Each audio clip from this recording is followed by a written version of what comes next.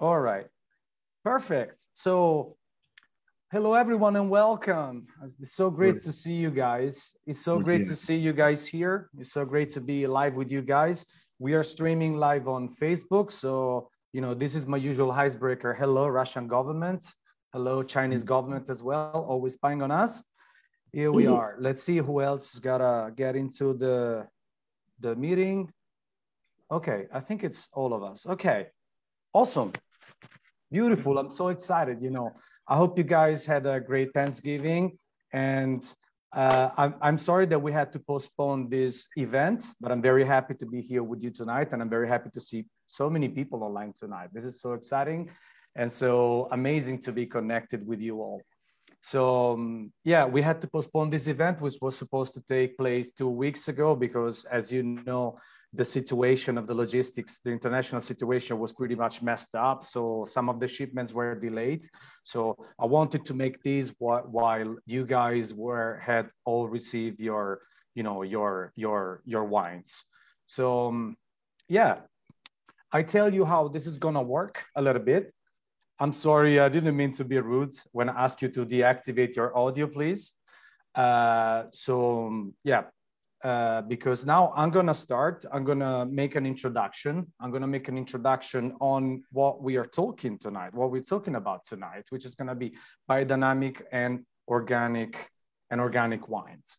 So I'm gonna get you, a brief introduction. We're gonna see some slides that I've prepared beforehand, so you have the visuals as well. Then I'm gonna introduce two amazing guests, which are two really good friends of mine, two very talented winemakers who devoted their lives to biodynamic production. So their names are Sebastian Nasello and Maurizio Comitini. Sebastian Nasello is the CEO and winemaker of the winery Podere le Ripi in Montalcino. Maurizio Comitini is the owner and winemaker of the winery Croce di Febo in Montepulciano. So I'm very excited to have them online with us. So I'm going to make an introduction, then we will have a chat with Sebastian Nasello, the winemaker of Podere le Ripi, to understand their philosophy of winemaking and how they make biodynamic wine. What's the approach of biodynamic farming? And then, you guys can ask questions to Sebastian and also Maurizio, which I'm going to introduce afterwards. After I've introduced Maurizio, we're going to taste two of his wines that you guys got delivered in the past few weeks, which are the Vino Nobile Croce di Febo 2017 for the bronze and silver members, and the Reserva from Croce di Febo 2015 Amore Mio. So there is the Vino Nobile Reserva 2015. So after I say goodbye to Maurizio, afterwards we'll be tasting another wine, I Griffi from Avignonesi 2018, that you have all received as part of the wine club shipment, because all the 4 levels, they have this wine, So, okay, perfect. So I think, let's see if everyone is in the conversation. Wow, there's a lot of people. It's great to see you guys online. And now I'm gonna start with the introduction, and I'm gonna share the screen. So please deactivate your audio, otherwise this is gonna be a mess, yeah? Right on, okay, perfect. I'm gonna share the screen now, and this is the the presentation. Okay. Avignonesi on the left. Okay, can you please deactivate your audio? I think I've heard Stephen and the video, I think. Let's see if you guys can please deactivate your, otherwise you won't see the screen. Okay, perfect. Thank you guys very much. Awesome. Okay, so this is the flyer of the presentation.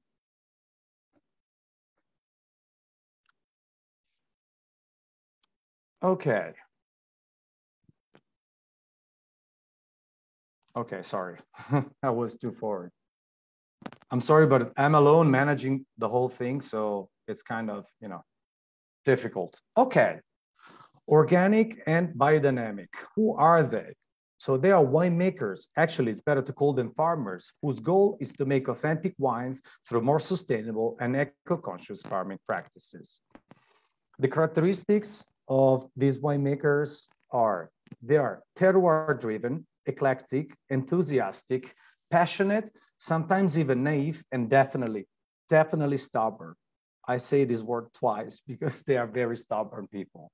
This is what I love. They make wines that have no compromise, you know, take it or leave it. And I really love their philosophy of winemaking. So organic and biodynamic farmers pay attention to the quality of their wines while protecting both Mother Nature and the final consumers from harmful chemical elements, such as synthetic fertilizers, pesticides, and high presence of sulfites. You know, sulfites are the ones that give you the really bad headache after the day after you drink wine. So, you know, the presence of sulfites is limited by a very strict set of rules for organic and biodynamic wine. So, you know, they are allowed to add just a ridiculously small amount of sulfites in order to preserve, you know, to preserve the quality of the wine and to preserve the, you know, your head from having terrible headache the day after. So often small wineries are organic in Italy, but many big producers are now converting to more sustainable and more authentic farming practices in which the imprinting of the winemaker is given by the hard labor in the vineyard. Sorry, I have some noises in the vineyard and not by shortcuts in the cellar. So,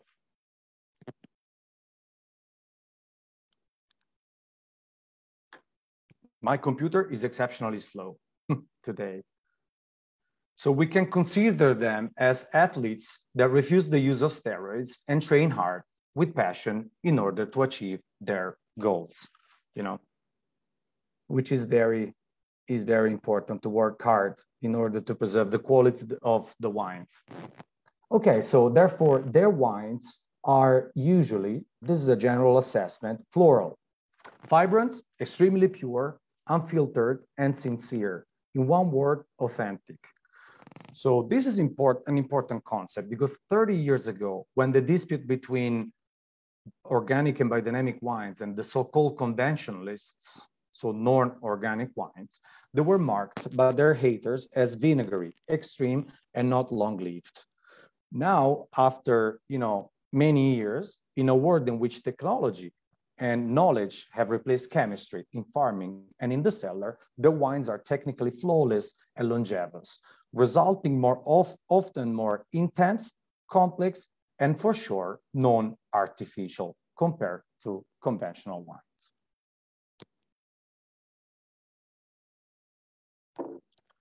Okay, not turning pages. I don't know why. We go on to the next slide.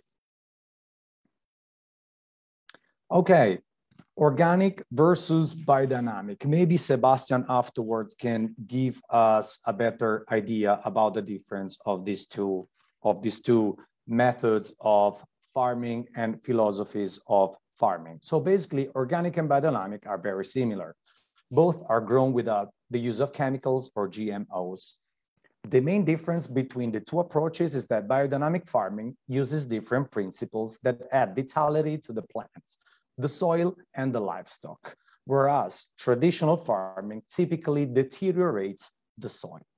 So biodynamic agriculture is based on the work of Rudolf Steiner. Rudolf Steiner was an Austrian philosopher and scientist who started the whole biodynamic philosophy and methods of farming, who gave agricultural courses in 1924. So the philosophy includes ecological principles, emphasizing spiritual, such as following the moon calendar, and mystical perspective, such as burying homegrown manure inside of a bull horns in the soil, which is a weird technique that we will see with Sebastian. We will actually investigate how they make it, and we will ask Sebastian how they make it, which is very, very interesting. So biodynamic aims at the ecological self-sufficiency of farms as cohesive, interconnected living systems. So some Greek growers who have adopted biodynamic methods claim to have achieved improvements in the health of their vineyards, specifically in the areas of biodiversity, soil, fertility, crop nutrition, pest, weed, and disease management. So the point with biodynamic is you get what you get, pretty much, because you get what nature and the hard labor give you. So some aspects of biodynamic can be considered silly, but the spiritual, mystical perspectives are also a charming part of it. So yeah, these are the slides that I sent with the wine club shipments as well. Okay, now if it ever turns page, here you go. So these are my considerations. I'm very happy and thrilled. It is exciting to see the marvelous results reached by the movement of organic and biodynamic wines in the last decade, especially after a difficult start in the 90s, during which not all the wines were enjoyable or technically impeccable. So the world of organic wines has lived an incredible growth due to the more advanced technology and intense studies on new farming and winemaking techniques. So while I obviously truly believe in a more conscious approach to farming, I also believe that the great quality and uniqueness of organic and biodynamic wines are now evident in a beautiful scenario in which a high quality wine is made through sustainability and respect for the final consumer, and most importantly, for our planet. Yeah, this is something that, just my final consideration that, I didn't want to be too poetic on this, but this is what I personally think. So to sum up the difference between conventional and organic or biodynamic approach to farming, I compared the first one to a well-built highway that takes you on a faster and more safe journey, while the second one is a country road that makes you drive a bit slower, but shows you beautiful landscape and colors on the way. I got very poetical here. At the end, isn't the journey more important than the destination? I believe so. There you are. Now I'm introducing our great special guest, Sebastian Nasello, CEO and winemaker of the revolutionary biodynamic winery Podere le Ripi in Montalcino. The guy, to say the least, is passionate, focused, and exceptionally driven. I would say that he is pretty much obsessed with wine. He loves wine and, he loves every aspect of it. Okay, Sebastian, I think if you're live. Ciao, Francesco. Ciao to everyone. Ciao. How are you? I'm fine, thank you. And you? I was a bit nervous. So as you might have noticed from my presentation, I was nervous because I'm alone doing the whole thing. So I hope everyone is now in the call. So yeah, I think so. Okay. Great. It's great to see you, Sebastian. Me too. And yeah, that's also a nice time of the year because let's say we have more time, and the nature and the vineyards are recovering and going for a long sleep during winter time. And yeah, it's So this is your low season because you're very busy ever since March. So when the vines they start to the annual life cycle, then you have the green harvest, the whole process. Yeah, through my experience, I let's say I saw the job in the winery change a lot in the last few years, because especially in our winery Podere le Ripi, we have more and more work during the year, and this is why we are getting out from the seasonality of the farming model. That it's also very pleasant, no? Because we can engage people 12 months per year, and this is typical of farms where we do wine, that's our core business, but we try to thrive our place like a farming model, a bit more complex and a bit more rich of different cultivations and animals, and It is very interesting. So first of all, let me introduce you a little bit better, yeah? Because we are about the same age, but you are, I mean, now it's not that you're old, but you used to be the rising star of Montalcino. Now you are the shining star of the firmament of Montalcino. You as a winemaker and your winery Podere le Ripi. So I've been following you guys since the beginning. I'm a big fan of the winery. As you know, we are really good friends. So you got awarded the Gambelli Award of Best Young Winemaker of the country, of Italy, in 2017. Yeah. Yeah. I remember we did the big dinner, a big celebration. I remember the dinner. I don't remember what happened afterwards because we celebrated a lot, but still, it was fun. So, you know, you have, your name is strictly linked to Brunello di Montalcino and to biodynamic wine. So who better than you can introduce us to the world of biodynamic wines? So, you know, tell us about a little bit about the winery, Podere le Ripi, and when you started to make wine. They started before they hired you because we were teenagers when they started. Yeah. Well, the winery has been founded in 97, but let's say like more than 90% of the wineries of Montalcino, Podere le Ripi was a farmhouse with animals and different cultivations, but let's say not super focused on viticulture. This is the first important things to understand when we talk about I think Tuscan wineries, because let's say we are going to talk about biodynamic farming and how biodynamic model is a kind of let's say new, how the old became new.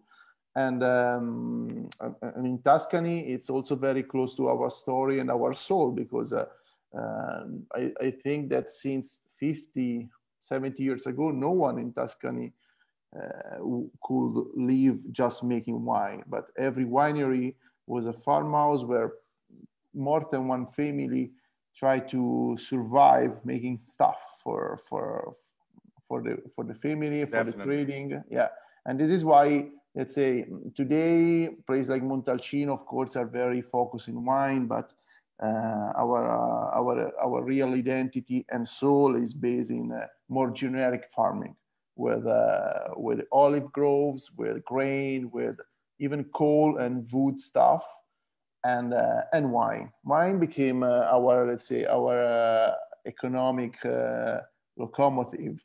But let's say wineries, if you're gonna be in Montalcino, I think most of you have been here, you will explore this landscape where there are vineyards, but are surrounded by more complex ecosystem. And this is one of the beauty and one of the strength of our terroir and our wine, I would say. And and in Podere le Ripi, start to follow the biodynamic method has been very easy, because let's say we had this necessity to go in direction of a wine that will be very strongly linked with the place where we are, where sense of place is our priority. Sense of place in terms of course, soil, climate, but also vintage, and to follow this kind of personality wine, we need some method that should be very, let's say, soft and with a lower interaction as possible with the vineyards or with the wine. And in my personal opinion, biodynamic is very respectful of the identity of the place, because let's say it's a beautiful method that is not already, it's not like a recipe. No, there is not one biodynamic method. In every place around the world, you can tailor it your biodynamic method, and is just a philosophy where you should know where you want to go, and after you should find your path.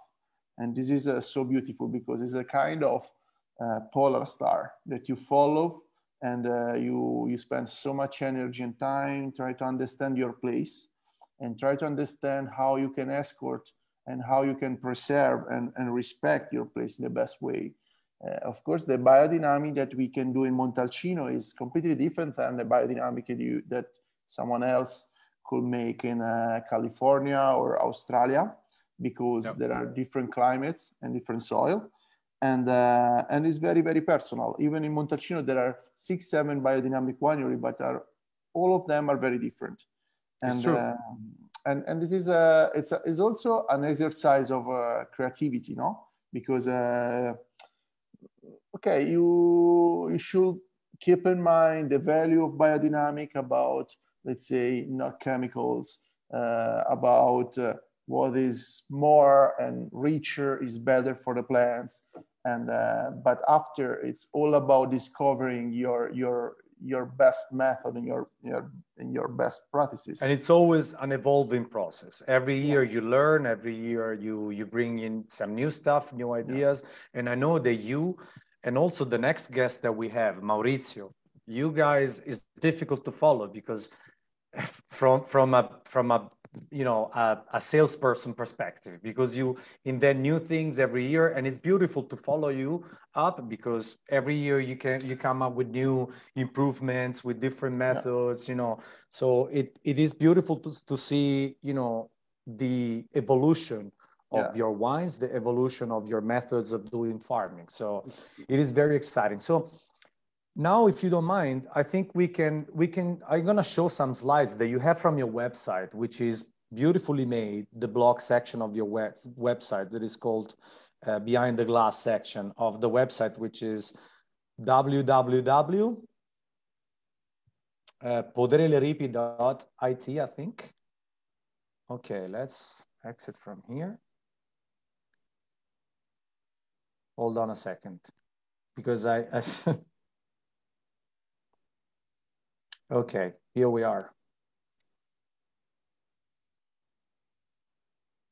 All righty, here we are. Almost there. Okay. I think you can see the screen. Yeah, this is your beautiful website. You know, biodynamic farming, biodynamics at Podere le Ripi. Yeah. Okay, yeah. I've been introducing Rudolf Steiner before, from 1924. And yeah, can you tell us a little bit more about the difference in between organic farming and biodynamic farming, like I explained before? You know, what's the actual difference? Yeah, organic farming is the first step to move in a more sustainable method, and is worldwide recognized. This is why it's based in standard that can help the farmers to understand what they can use and when and how much of that. And this is important, not because let's say when you don't have limits, you tend to use day by day more chemical stuff. Organic, it's very, let's say, clear, and it's all about what you can use and how much. And it's based in mostly not refined chemical molecules, but mostly organic. And it's a cleaner way to make food with farming. Yeah. Biodynamic, and it's completely regulated by the law and by the governments. Biodynamic is a bit different, because biodynamic, like Francesco told, is not based in viticulture, but is a wider concept of farming. And it's a philosophy. It's not recognized by any, let's say, government or any institutions, but it's very it's something you can follow, and you can decide to certificate or not. The certification goes through private association of a biodynamic farmer or institution that gonna check you and check what you do, check how you produce food and or wine or whatever, and guarantee their own standard of biodynamic farming. And it's a private certification, let's say. It's not recognized. And, so it's a whole concept, it's a whole concept of synergy between plants and animals, so the whole ecosystem environment. But we will talk about the ecosystem afterwards, because I want to see your slides that are really, really well made. So the humus, your manure is it's the most important thing for you guys. And here, he explains why you pass from an organic to a biodynamic standard production, because you want to guarantee long-term sustainability, and you wanted to commit to all natural forces, which is very, very, very interesting. So some people think that this is kind of a naive aspect, because some people, they have a different thought. So they say, oh, biodynamics are, these guys that dance naked under the full moon, smoking, something illegal in our country with the bare feet, we're, whatever. So, but I think, it's a philosophy, it's a commitment that you make towards your particular land, towards the quality of the wine, the quality of your harvest. It can be the harvest of the grapes or the harvest of the other plants that you have, and it's a beautiful synergy of all elements, which is very, very, very interesting. So I wanted to Francesco, very important to say is every biodynamic certification is based over an organic certification. This is why to be biodynamic, first you should be organic. And this is very important, because very often people, and let's say people that don't trust in biodynamic, they talk a lot about the topic of let's say the moon calendar, the biodynamic preparations, all these stuff that are a bit more complicated and not fully explainable by science today. But we can't forget that if you are biodynamic, first of all, you are a good organic farmer. And this is already great, because you avoid most of the chemical, and you do many good stuff for your place. And just in addition of the good organic principle, you have different concepts like the biodiversity, like the humus, like the live organisms into the soil or into the farm. And this is wider, but in a good sense. This is why, let's say, organic, let's say, biodynamic could be strange and it's difficult to explain. This is why most of the people think that it's strange, but it's really very reliable, because at the end it's organic, at least.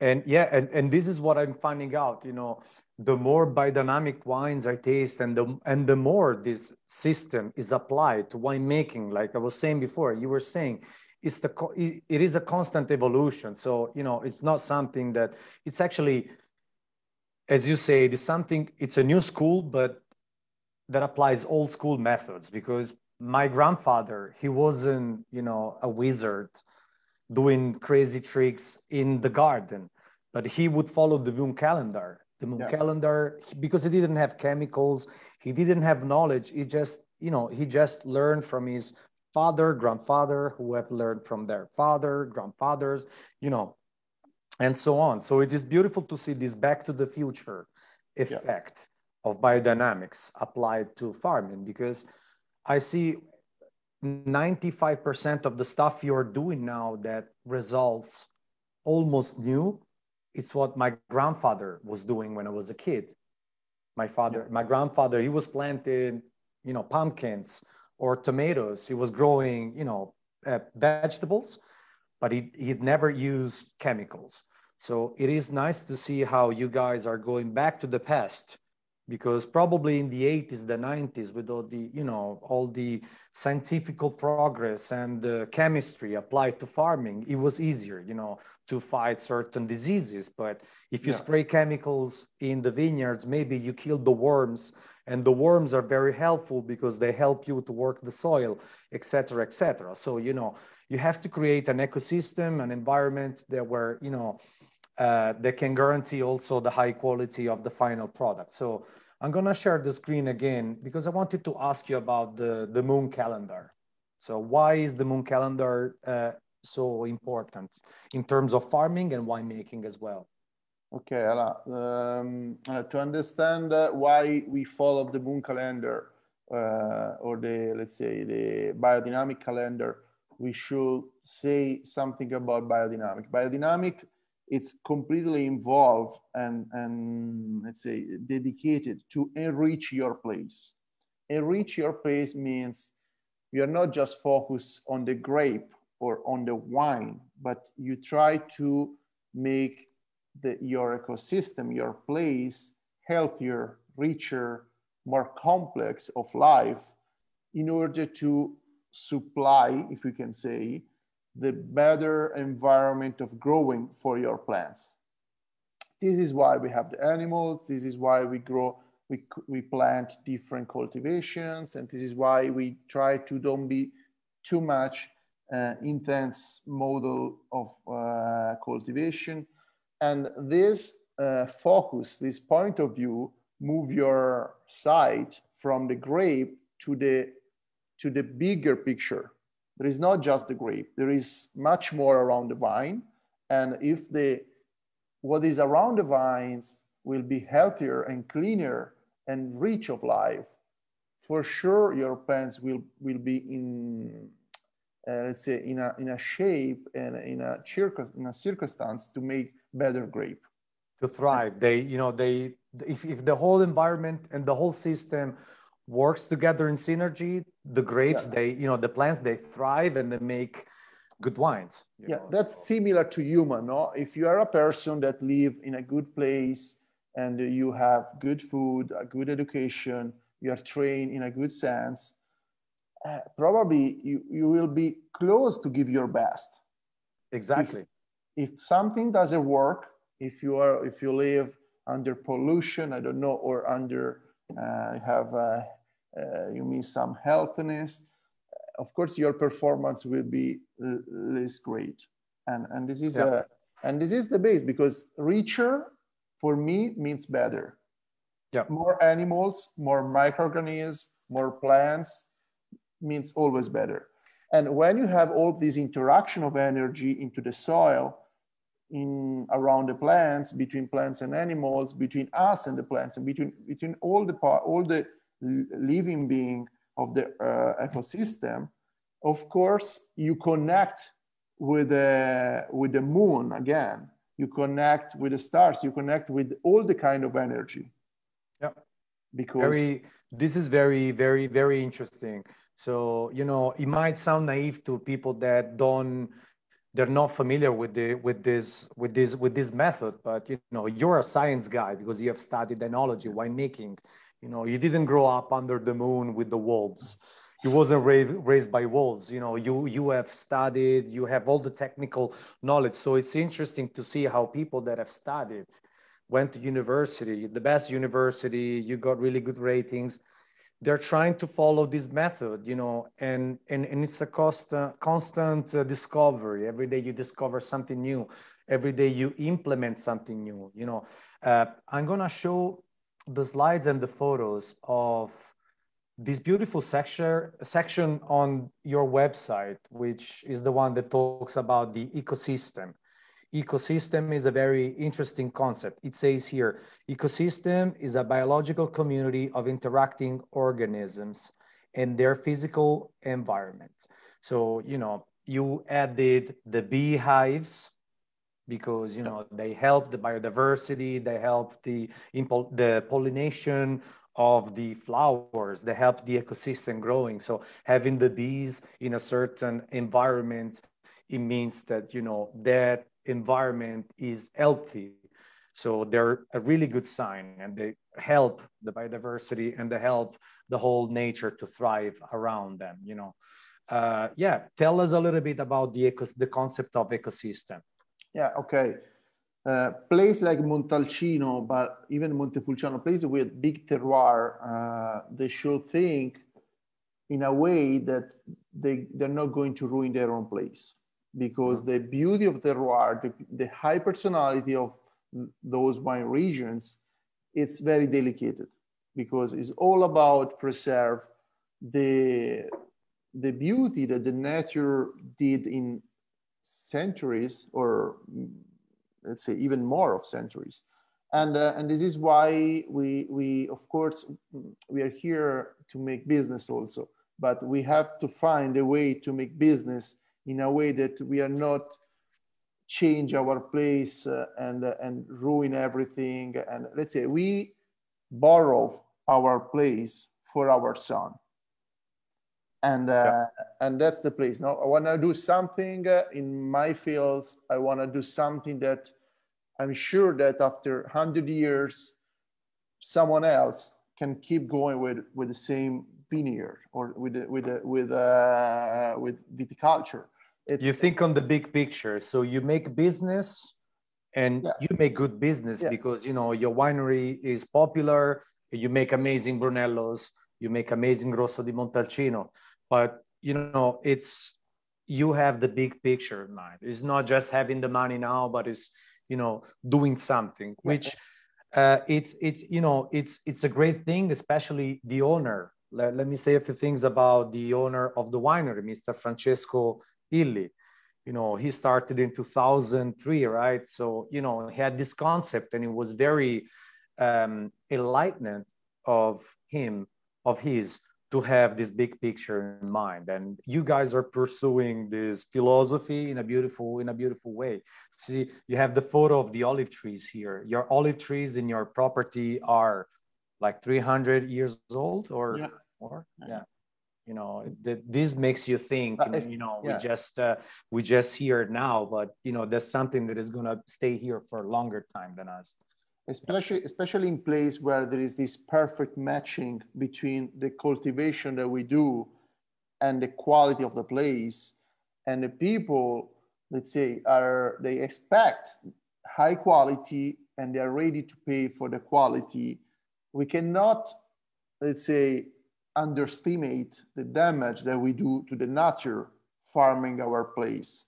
And this is why, because we have the solutions and because we could be more sustainable, we should try to make our business very long lasting, treating the resource that we have, soil, water, nature in more general concept, in a way that will be not killed.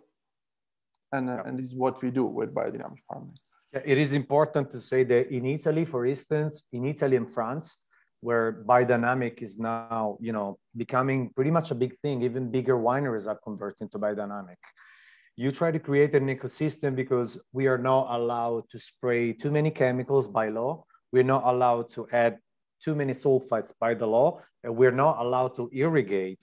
So even in difficult vintages such as 2017 or this current vintage, 2021, I think the results achieved by biodynamic wineries and organic wineries are better than conventional wineries. Because if you create an ecosystem that is able to nurture itself, even on a difficult vintage, you manage to deliver healthy grapes. And this is what is surprising about, especially the first wine that will be tasted with Maurizio, the other guest that we have, the Vino Nobile from Croce di Febo 2017, shows how in a difficult vintage, a biodynamic winery led by Maurizio have made a really good wine, you know. So because vines, when are health, they have better endurance and they have better resistance to the challenge, to the challenging of climate or let's say insects or wherever. Yeah. Okay, so just a couple of things. We see the preparation 500, which is the manure from a dairy cow, which should have given birth at least once, which is collected, inserted in a cow's horn and placed underground. Tell us a little bit about this. Okay, Steiner designed 7 big, let's say 8 biodynamic preparation that were, let's say, each of them has a different purpose. And those biodynamic preparations are, let's say, when you already do good organic farming, when you already do good stuff in your fields, you know, when you need to work the ground, you do all the basement very well made. you can go ahead and you have those biodynamic preparations. Biodynamic preparations are, let's say, based on the idea that they have a message for the target. That could be the ground or the plants or the compost. And he designed how those biodynamic preparations should be prepared. For example, the two most famous biodynamic preparations are the 500 prep and the 501. 500 is the typical preparation to promoting life and life cycle and organic matter and humus cycle into the soil, and is based on the cow manure that, let's say, bring the energy of the cow, that have a powerful digestive process in his stomach, that is, let's say, put in a cow horn and placed underground in order to ripe and to change. This manure in 6 months changed completely, becoming something very similar to humus. Yeah, it's a material that seems very, let's say, morbido, soft, and it doesn't smell like poo. No, it's a completely like forest. Yes. Yeah, it's fully humus, very similar to the forest humus, and is sprayed after the steering over the soil. When we spray around 150 grams per hectare. It's important for you to know, because it's not about the quantity. It's very, the quality, yes. Yeah, it's close to the homeopathic principles. Let's say it's a message that is not related with tons of biodynamic preparation that you spray into your vineyard, because it's not fertilizer. Most of the people get confused saying that 500 is fertilizer. It's not fertilizer. 150 grams per hectare that brings a certain message into the soil that should promote the multiplication of the microorganisms, the production of humus, and all about the organic matter in the soil. Because, let's say, we treat the soil like something alive. When the soil loses the biological functionality, for us is desert. And this is the most scary things of farming today. Lose organic matter in the soil and transform our soil not anymore in a beautiful, rich and complex alive organism, but in a desert, just a substrate, and needs water, chemical fertilizer to produce something. 501, I will be shorter. It's another preparation, but this is for the plants. This means that is based in a mineral, the quartz, that is, let's say, reduced in dust and placed underground 6 months, but in a different period, because we're gonna make the horn, let's say, connect with different energy, with the energy of the summer, and with the light. And this is sprayed not over the ground, but over the plants. And this works like an antenna hotspot, maybe.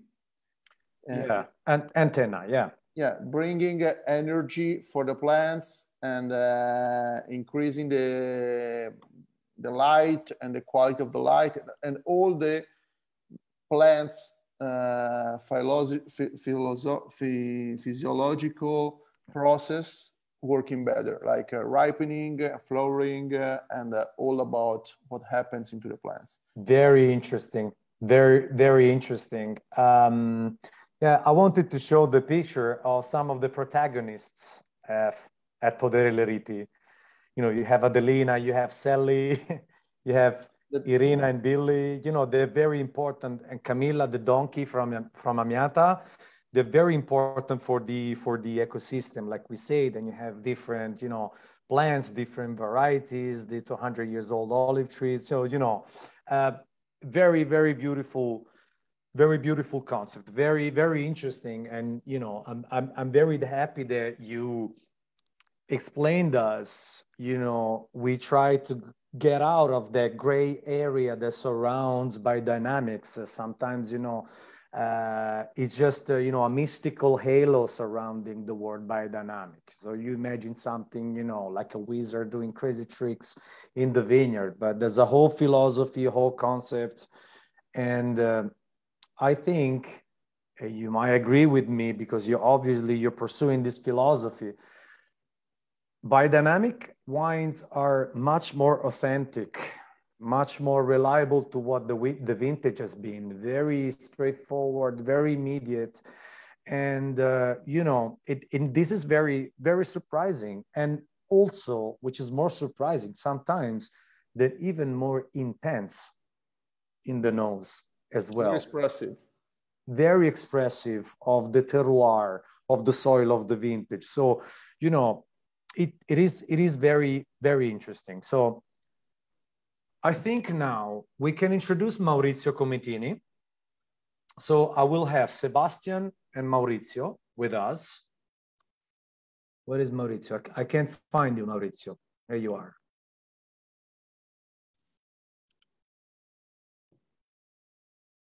You see me? Hey, Maurizio. Ciao. How are you? Ciao Sebastian. Ciao, ciao, ciao, ciao. Come stai? Bene, bene. Hello. So Maurizio is another really good friend of mine. We have the same, you know, haircut. We have the same barber, Maurizio, I think. So another really good friend of mine, and he makes biodynamic wine in Montepulciano. So Sebastian makes biodynamic wine in Montalcino. Maurizio makes wine in Montepulciano. He makes Vino Nobile. And the winery is called Croce di Febo. So, you know, Maurizio's a good friend of mine. I know his family very well. And I know I've been following Croce di Febo as well. As well as Podere le Ripi, all the journey that you've done. You're organic since the beginning, right, Maurizio? You've always been organic. I like that you're drinking wine. We are, I think we are the second or the third organic certified wineries in Montepulciano. So I think we have the certification from 2007, I imagine, yes. Yeah, because I remember ever since I started in this business, you know, you've always pretty much made organic wine. Now I'm putting your Vino Nobile, which is a wine that I'm addicted to. Yeah. So, Maurizio, what do you think that, you know, because you started as organic and then you converted to a biodynamic production. So what are the results of organic first and biodynamic production applied to your wine? Because at the end, the wine, you know, the quality of the wine is the most important factor. So from a quality perspective, what are the improvements brought by biodynamic in your opinion? And yeah, please.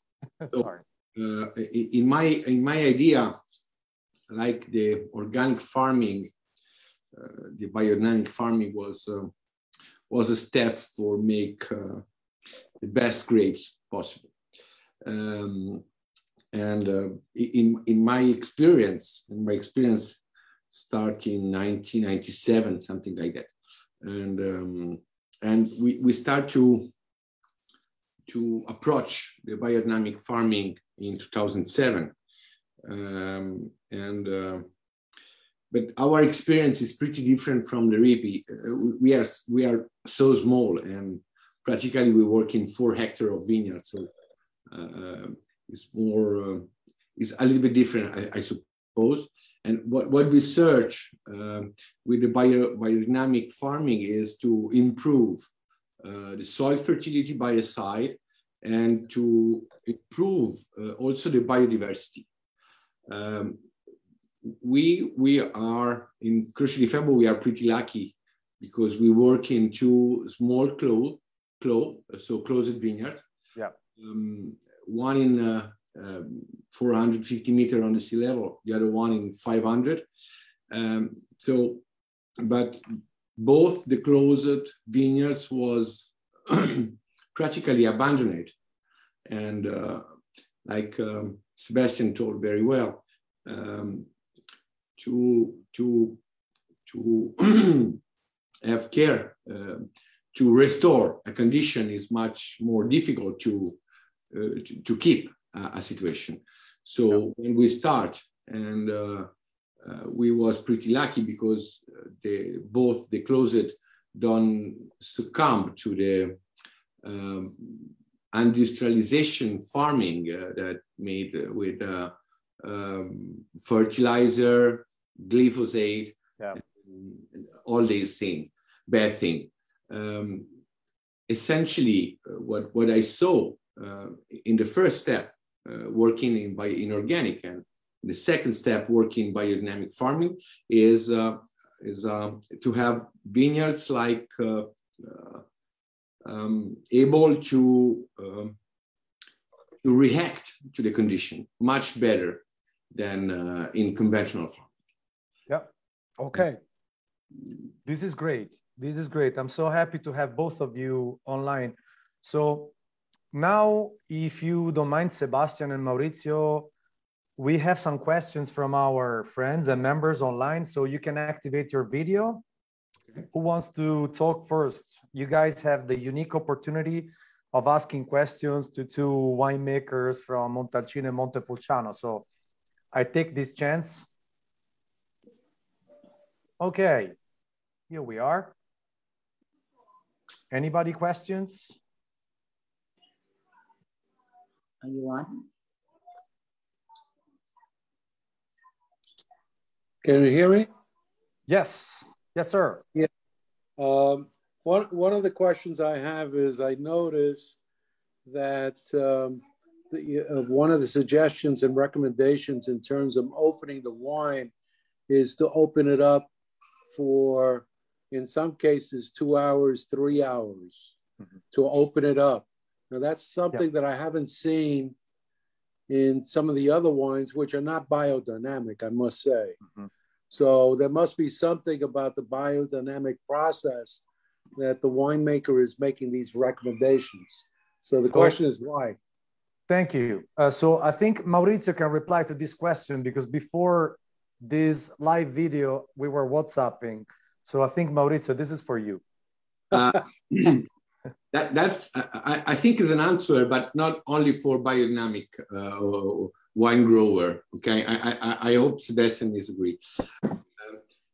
I think there is two ways to work essentially. Okay, in a wineries, you can work on the oxidation side and work on the reduction side. So to keep from the oxygen, or manage the oxygen during the wine cellar, during the winemaking process.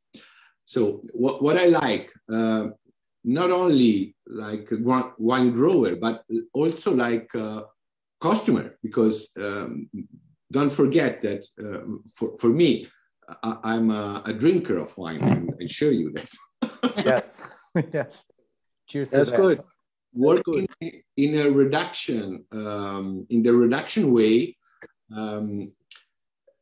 essentially the wine don't know very well the oxygen. So everything of the wine is on the bottle. So you have to start the relationship with the oxygen a little bit before that you drink the wine. Okay? Okay. Yeah. And I want to know the Sebastian opinion about that. Very curious. For me, let's say oxygenum is a friend of life. Doesn't exist environment without oxygenum where life exists. If you think of the water, or if you think of the soil, where in the soil there is not air, soil get die.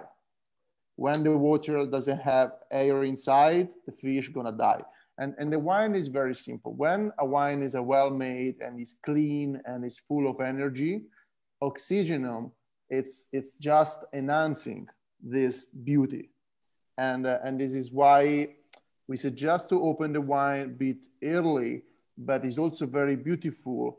Have the patient to taste the wine through this contact with air, because you're gonna taste 3 or 4 wines at least. Yes. When a wine is full of chemical, and when a wine is, let's say, comes from high manipulations in terms of winemaking. You're gonna see that the wine, after half hour, 1 hour in contact with the air, it's gonna fall down. Let's say, gonna lose the freshness, it's gonna get tired of the air. This is because chemical that is death doesn't have nice relationship with air. Very, very interesting. Very, very interesting. Or politically correct, Sebastian, about that. Yes, very politically correct. I think somebody's gonna sue us live now. One of the big wineries is gonna sue me tonight, and it's your fault, Sebastian. You're gonna. I'm gonna pay the lawsuit, but you gonna repay me in wine, okay? If you don't open your wine to your customers, that's Okay, Henry Love has raised the hand. So please, Henry, my friend. This is earlier you spoke about the governing bodies, the organic process. Were you specifically talking about Italy, or is it a world process that everyone uses the same process? Hold on a second, Harry. Just a second, because there was a confusion probably in the audio. Can you please repeat the question, my friend? Earlier, when you spoke about the governing bodies that govern the process of organic or biodynamic, is that specifically in Italy, or is the worldwide process the same for all countries? Yes, it defines the same. Yeah, organic is worldwide recognized, and the standards are very similar all around the world. Biodynamic is actually certificated only through private association that could be based in Europe or America. And there is a biggest association named Demeter. It's just a private association, and they have a standard with locals, let's say controller, let's say, and local standard, that someone for milk, someone for wine, for oil, for grain, and but they are not recognized by the law. Let's say they are recognized by the law, but it's not a government standard. It's private. Like I will say, Sebastian is certificating that Maurizio is following the Sebastian standard. That's it. Thank you. Thank you. Thank you. Yep. Thank you very much, Harry. Thank you, guys. Anybody else? Questions? Stephen? I see Stephen and Davidia with their beautiful drinking hats from the Perbacco Wine Club. So it seems to me that there's a tremendous sense of history with biodynamic wines. And Sebastian, if I'm looking at your etiquette here. Yeah. Okay. So this is harkening back to Ulysses. And the other one, this is stuff we got from the wine club. This is Francesco shipped this out, what, last year sometime or the year before? Yeah. And even though you're incorporating newer techniques, it seems like this is the kind of wine that people would have made in ancient times and medieval times. Could you both comment upon that, please? There is I'm gonna go first, and after we'll leave you all the time, Maurizio and Francesco.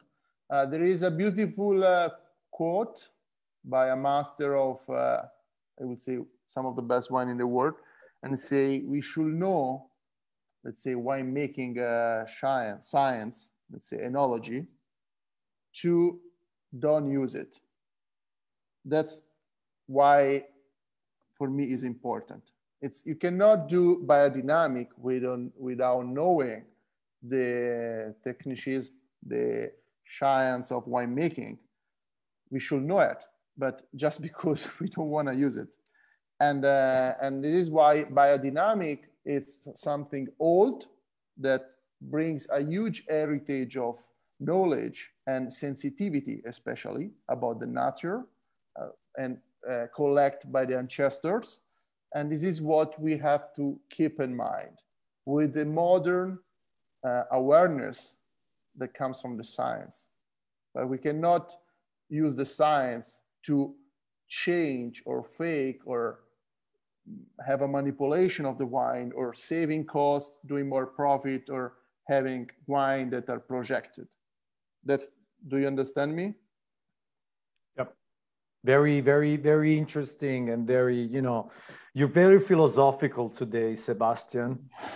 And no, but it's true because, you know, there's a whole concept behind, you know, like some nowadays, you know, in the 70s, 80s, and 90s, a lot of wineries that were looking for immediate profit, you know, that were just trying to make, and they made good wines, but some of the wines that have been made on that era, I'm just referring to what I know, I'm referring to Italian wines. Some of the wines, you taste them now and they have faded already. While, you know, I think biodynamic wines, these ones will be able to last. This is why on the wine club, on the platinum level, on the higher tier of the Perbacco Wine Club level, you have biodynamic Chianti Classico Reserva from 1998 from Querciabella, which is one of the first wineries to apply biodynamic farming to winemaking in Tuscany. And it's very interesting to see how a Chianti Classico from 1998 made with organic, actually biodynamic philosophy and approach to farming is now just in beautiful, beautiful shape. It can go for 20, 30 years. So what people were saying 20 years ago that biodynamic wines wouldn't last in the long term, they were totally wrong about it, because I think the wines that we're drinking, that we'll be drinking now, they will last for a long time, I think. So yeah. Okay, beautiful. So any other questions? Sebastian will be with us shortly because I kept you up for a long time. You have to wake up very early tomorrow morning to work in the in the vineyard. Anybody else has a question? I have a question, Francesco. Hey, Eric, how you doing, my friend? Doing great, thanks. Sebastian, the question is for you. A few weeks ago, my wife and I had the pleasure of visiting your vineyard, and it was for everybody else on the call. If you have the opportunity, I highly recommend it. It was a very, very interesting and very enjoyable experience, and the facility is and the views are beautiful. I grew up on a dairy farm, so I have much experience with cow manure. So my question is, that technique with the cow horn, is that unique to you, or is that a common? Did you come up with that idea, or is that a common practice with other vineyards? No, the cow, the biodynamic preparation based on the cow manure, has been invented by Steiner 100 years ago, more or less. And this is typical of the biodynamic method, because it's the only way to produce this preparation. But in terms of, let's say, in biodynamic, we are also very committed with compost. And compost in Tuscany, but most of the place of Europe is based in manure that mostly came from cow, but can come also from other kind of animals. And biodynamic really explain you well how you can transform the manure in compost and humus. Let's say, you know, it's part of the same conversion.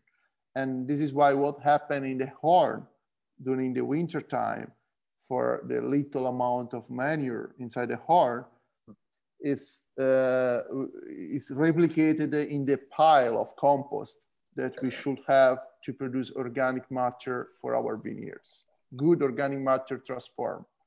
And this is why, just to close the explanation, above the first two preparation, 500 and 501, there are 7 preparations that are based in plants principles, in medical plants, that have been designed to help the organic matter to transform in the compost pile. Because this transformation, let's say, it's fundamental in biodynamic to provide organic matter into the soil. Great, thank you. So also, Maurizio, do you do the whole horn thing in the vineyard, the preparation, the 500? If you are biodynamic, you have to do the 500. Exactly. Or you do, or you are not. But just for enlarge a little bit, the 500, Sebastian told this before, it's like, it's a sort of message, okay? The 501 is a message for the outside part. So the vegetable, the leaves are engaged on the 501. In the 500, the engagement is for the root, and for everything is under the soil. And in particular is we have to think to 500 like a starter. So it's not exactly a compost. It's something more than a compost. Something able to give the good example to the rest of the natural. So it's for improve the life, improve the fertility in general of the soil. So the cow became something else, not only a humus, became with the cow mood, the cow soul, and the energy of the planets of the moon, able to improve the soil fertility. So it's like a starter, finally. Yeah. This is so exciting. I'm just like a kid in the kindergarten. I'm just so happy, and we are learning, and we are just embracing the whole aspects of this type of farming. So Sebastian, I think you can go now. I kept you up for a long time. I know you are early sleeper, so I don't want to. Yeah, I'm sorry to miss you the best out the tasting, but yeah. I know where you live and where Maurizio live. I can come and drink your wine. Yeah, so definitely, yeah. Great. No, Sebastian, thank you very much. Grazie mille, davvero. You're a really good friend. Having fun.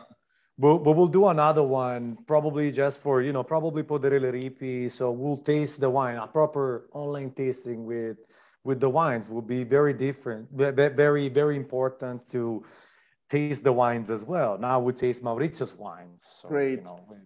Have fun. We have done a lot of talking. Grazie a tutti. Ciao. Ciao, Sebastian. Ciao. Grazie. Okay. Any other questions? Or we can talk about the winery, Maurizio's winery, briefly. Yeah, we can talk about Maurizio's wineries. And then if you have other questions, you can make them afterwards or during the tasting. Yeah? What do you think about that? We cool? Okay, awesome. It's so beautiful to see your beautiful faces in the screen, really. Yeah, you see Mark and Diane right there. Hello, guys. That's Bill. Hi, William. It's great to see you guys. Yeah.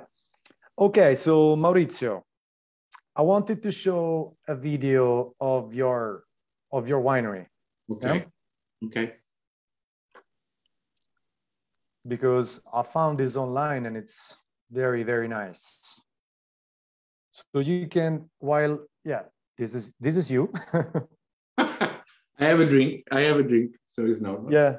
This is my son Enrico. Yeah, this is Enrico. Enrico.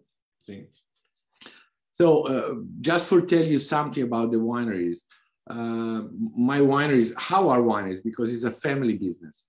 I have my two sons with me. Enrico, that he stomped the grapes in the vat now.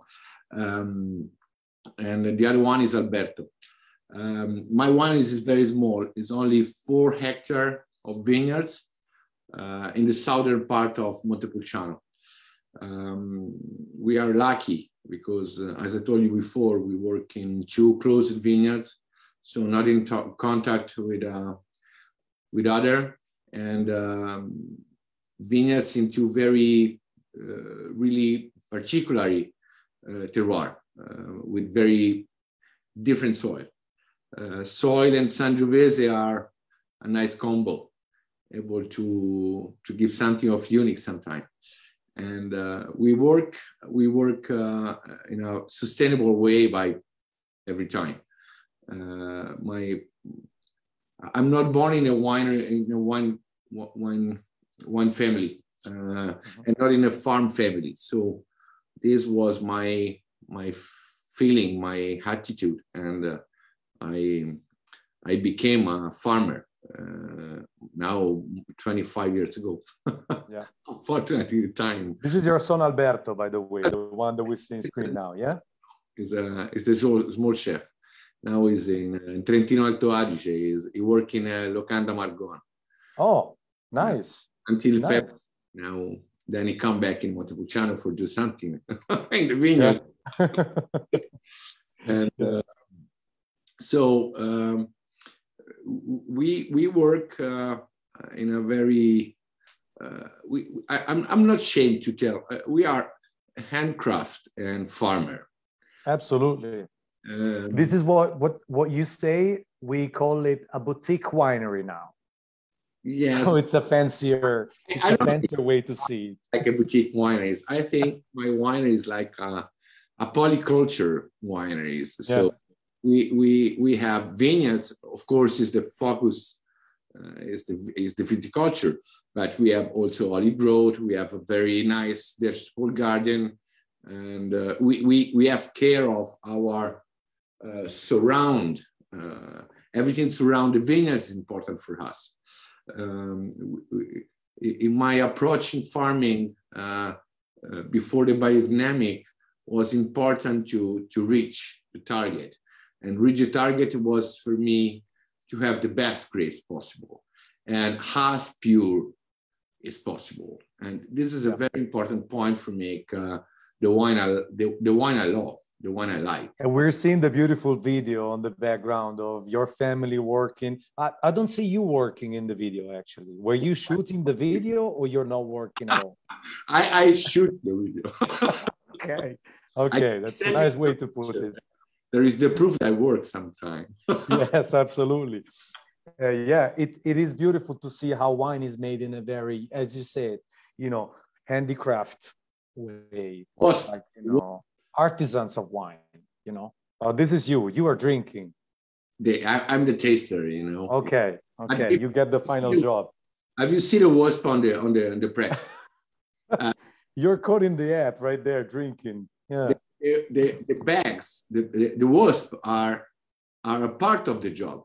When you work with spontaneous fermentation, and the wasp and the bees, of course, help to make to improve biodiversity, also for the yeast. So they are part of the job. Yeah, this is very important. I think I go back to the big screen. Yes, here we are. Yeah, that video is beautiful. When I saw it, I said, okay, this is going to be on the presentation. So while Maurizio talks, we can see the vineyard. I pretty much nailed that. Well, you're very welcome. You're very welcome, guys. No, but it was very interesting to see, to get the idea of the dimension of your, boutique winery again, and to see how you actually work. You see, we saw in the video your wife Angela, we seen your sons, and the people that work with you. So it's beautiful to see still nowadays in an important appellation such as the Vino Nobile, to see this, to have this type of products. This is what my goal is as restaurant owner, as sommelier in a restaurant, as sommelier of a wine club, to deliver this type of product, to show, to give voice to, farms and wineries like yours, Maurizio, which make really good wines in a very beautiful way, with the family working there. So the whole family is part of the whole winemaking process. So what we were saying with Sebastian before about the ecosystem of, all the plants, all the bees, all the animals, all the insects fighting for the same goal, you have a much richer concept in your winery, because you also have the family. You have the two sons, you have the wife, it's you, the whole family working together as, in beautiful unison to make this high quality wine, which is very, very interesting. It's very charming. Like every time to explain to the people that came in the wineries, because we are so much engaged also in to receive the wine lover, this is not a work. This is a way of life. So it's not possible to do this kind of business with 4 hectares, making 20,000 bottles per year. This is not for business. You survive, but it is the way how you survive. That's the point. And the point, I come back to what Sebastian told before, is for protect what is not our property.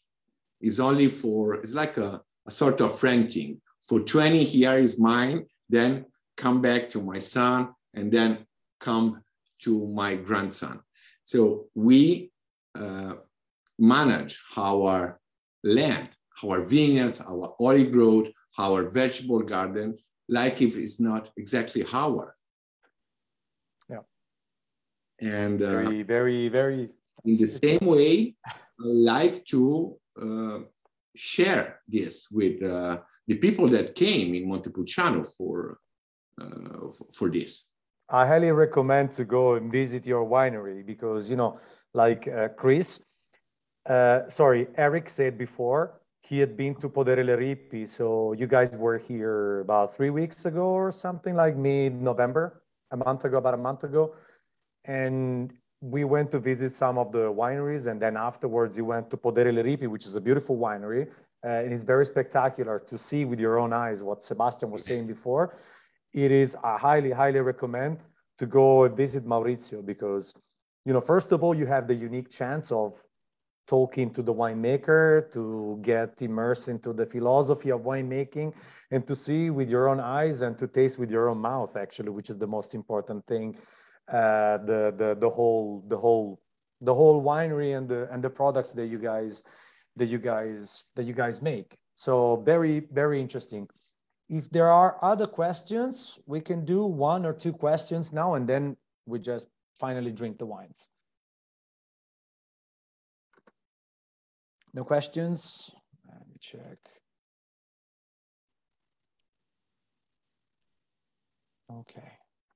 Okay, so, hey, Mark.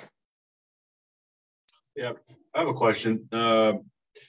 Here in California, biodynamic wineries, I think, are becoming a little bit more, I don't want to say popular, but I think when we talk about being stewards of the land and different wineries want to ensure they're sustainable and have something to pass along and that their product and the grapes live for a long, long time. Are you seeing in Italy as well, more and more vineyards converting to first organic, then biodynamic, knowing that the Italian soil, the Italian grape, for it to truly live for the next 500 years the way it should be, should not all vineyard be biodynamic so that there's something to pass on the long, standing tradition? Because it sounds like to me, it wasn't since maybe the last 100 years that conventional farming kind of screwed things up, and now it's a return to the past, so that you still have something, to pass along. And then the last final question is France doing the same thing, and should they? Okay, there's no better person to reply this question because Maurizio has got 50% of French DNA, so...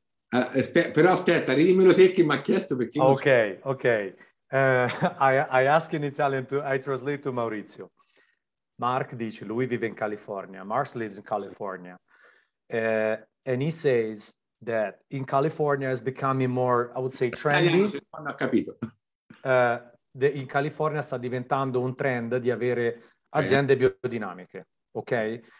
Questo trend c'è anche in Italia e lui dice anche in Francia, quindi praticamente. Ok, translated in Italian. Let's... just for give you an idea, I'm 50% French, and of course I'm differently from Sebastian. I'm in a certification of biodynamic farming, and my private association is French. Okay, and I now we're very engaged in the association. It's like a trust, okay? Only winemakers are inside. So a lot of wineries want to entry now. 5 years ago, a lot of wineries want to become organic. So now it's very fancy. Fancy is the word? Trendy, yeah. Trendy, fancy. So everyone want to become sustainable, biodynamic, organic. This is normal. In Italia we sold el carro del vincitore. Yeah, it's like, you know, it's like it became a fashion now.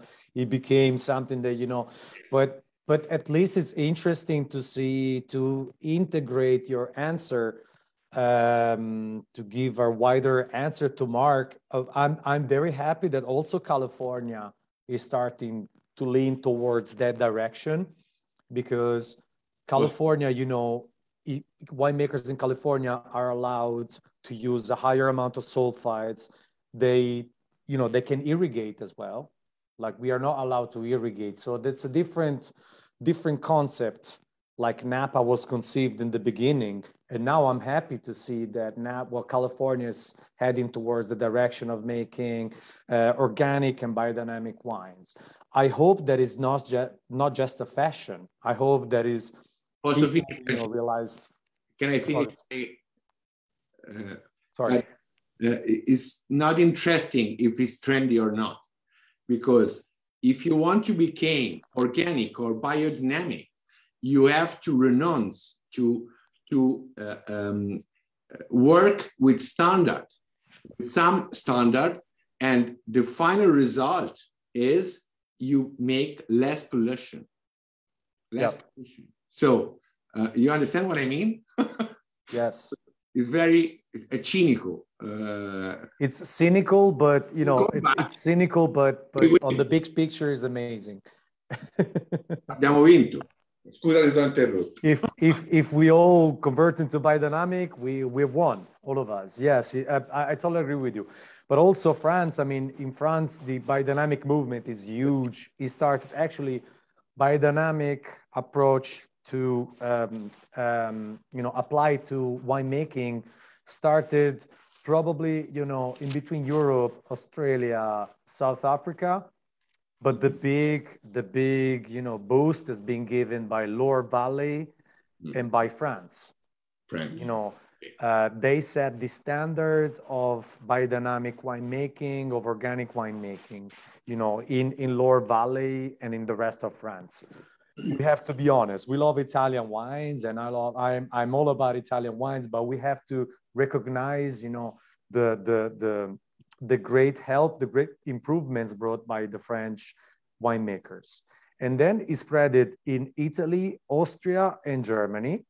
And I'm happy that now it's spreading in California as well. I'm aware that, you know, it's now more California winemakers are starting to convert to this, you know, to this system of, to this philosophy of winemaking, which is great. So yeah, to sum up what we say, we hope that it's not just a fashion that is going to last for the next 5 years, but we hope that we understood that we can continue to spray glyphosate, we can continue to spray chemicals in the vineyards. They're going to stay in the soil for decades and decades. We have to start working our asses off in the vineyards in order to achieve really good results. Sorry for the strong language, but this is, you know, sums up pretty much everything. So you have Henry again, please. Henry, he raised his hands. I'm sorry, this is Michael, and I know people want to get on to tasting. I just one quick question. I wanted to ask Mark, we're in Northern California near Napa Valley out of Sacramento. So I was wondering what part of California Mark was in. Yes, I spent half my time in Los Angeles, but I really enjoyed my time in Healdsburg. So I'm in Sonoma County there. There are a few biodynamic wineries there and organic wineries there that I like to visit. Yeah. Oh, good to know. Good to know. Thanks. Nice. I love when the members interact with each other. I just love it. Yeah. And please say hello to Linda. Please pass along the hello to Linda. This is Linda. She's online. Yeah, Linda's your cousin, right? Yes. Okay. Bye. Yeah. Thanks. Hi, Linda. Thanks, Mike. Thank you. Okay, now we have, oh, that's Hi, Scott. Michael. That's a family Hi, reunion. It's beautiful. Michael. Hello. Okay, we have, there you go. shit. I see my really good friend Hagai and Scott from, yeah.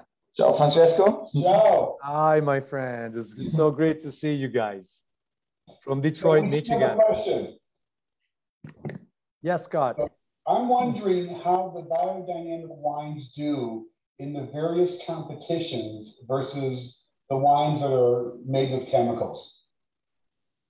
The ratio, like in Italy, to say Which one wins percentage? more awards? Io non ho sentito niente. Like, are you asking like the percentage of biodynamic wines compared to? No. I'm wondering in the competitions, in like, you know, when you take wines to compete against each other, how are the biodynamic wines doing versus the other wines? Yeah, Maurizio. More awards. So sta chiedendo quali sono le complicazioni. Oh, good, then come on. Quali sono you le know complicazioni del fare vino in sistema biodinamico comparato con quello convenzionale? So what are the complications of the biodynamic approach compared to conventional approach in terms of when there's difficulties? When you work with an ecosystem, the reaction of the ecosystem are not exactly predictable. So you can need 2, 3, 4, 5 years for find the balance, and then of course depend what exactly are your target, your goal. So you know what I mean? So if you search to be an expression of your identity, or you pretend to become an expression of something else. So yeah. It's not easy to answer to your question. Yeah, but I think I misinterpreted the question. The question is how do they do in competition, because I didn't hear very well. How did they do in competition, like biodynamic wines, for instance? I don't know how they are rated by Robert Parker or international like Wine Spectator like ratings of international. Yeah, sorry, I just misunderstood. I didn't hear very well. Didn't hear that. So now I understand. So for be honest, I'm not very interested on that. That's the most beautiful and that's a fully organic biodynamic answer right there. So, in the 100 first wine of Parker, I buy only one wine. Okay. That's the most biodynamic unfiltered question answer I could ever desire for. For me, Parker is the best. But he's changed a little bit. Monica Larner is doing a good job lately. But some of the wines have been, like we say in the business, Parkerized. Once they get 100 points, they raise the price, and they increase the production. But well, this is just general thoughts. So yeah, I'm sorry, Scott, that I misinterpreted your question, and thank you, Mark and Diane, for writing it down, because I didn't hear very well. So okay, shall we go with the wine tasting? What do you guys think? Is it time to drink, or we just talk? We just do the talking for tonight. Okay, here we are. So the first wine, this is only for the bronze and silver members of the wine club. The Croce di Febo, Vino Nobile di Montepulciano 2017. Yeah. So, and now we are gonna taste with our own taste buds everything we said about biodynamics. So in a difficult vintage like 2017, which was one of the most difficult vintages ever recorded, because in April, we had the frost. So the temperatures went below 0 after the bud burst. So it was very, some winemakers that lost big part of the harvest. And then there was a very big drought, very long drought. It didn't rain for about 6 months. up until October, but at that time the harvest was already done. The grapes were already harvested. So, and the temperatures were really high. So it was a very, very challenging year. And I think conventional wines in 2017, they're not expressive and sometimes they're very harsh on the tannin. But your wine has a beautiful drinkability and a very nice, it's very approachable, it's very complex, and it's a beautiful Vino Nobile. So, you know, and now we're gonna go with the tasting. So very, very interesting. It's gonna be a very educational taste. Okay, let's go with the color, which is a beautiful red ruby color with a very nice intensity. But it's pretty transparent, which is the beautiful color of the Sangiovese. Okay, let's see the smell. Very nice. You have that kind of, you know, intensity of the 2017 vintage of worm vintage, obviously, with the stunningly intense bouquet and a beautiful complex bouquet that opens with a beautiful fruity side of like a maraschino cherry, like a ripe cherry, and currants as well, and a floral touch of violet that is typical of the Sangiovese. A beautiful touch, you know, floral touch. And then there's kind of a herbal touch as well, like of aromatic herbs, and a nice aroma of leather as well. So what is intriguing is this character of kind of iron, like a ferrous type of character, which is, I believe, Maurizio, your soil is very rich in iron. Am I correct? The vineyards. Yeah, the vineyards. In 2017 was, as you remind, was very difficult vintage. Yeah. We fortunately don't have problem with frost, but unfortunately we have so much problem with wild boar. Oh, yes. And yes. We make 30-35% less of the production for this. So finally, on 2017, we don't make any cru, so no Pietra, no Amore Mio, but only the blend of Vino Nobile di Montepulciano. So we have a 50% of Sangiovese from Pietra del Diavolo and 50% of Sangiovese for the other vineyards, Cappuccini. Okay, so you didn't make the Reserva, but all the grapes from the usually destined for Reserva, they are in the Vino Nobile. So, yes. Yeah. And the Hiron are a character from the vineyards Cappuccini. Yeah, because you have this type of ferrous type of, you know, this touch of like blood or like raw meat, like a steak tartare. Yes, yes, exactly. I know it's going to be very gross, probably. If you guys, some of you guys are just vegan, please forgive me, but this is, you know, how we technically describe the wines. That, you know, sometimes you can tell when a wine is made in a ferrous type soil, because it's got this type of, you know, game aspect to it, like gamey aspect to it, like raw meats. And if the wine is evolved, this probably is going to age. If you age this wine 20 years, probably it's going to smell like barbecue a little bit, probably like steak. Who knows? Who knows? So it's very beautiful, very intriguing. You know, it's a very, very beautiful aroma. And it's very complex to it. There's also this kind of like a pencil aspect to it, like a pencil case to it, which is due to the graphite, you know, like, you know, the smell of a pencil case that reminds you of the kindergarten and primary school, kind of reminds me of that. So very interesting. La polvere da sparo in americano, in inglese. Polvere da sparo?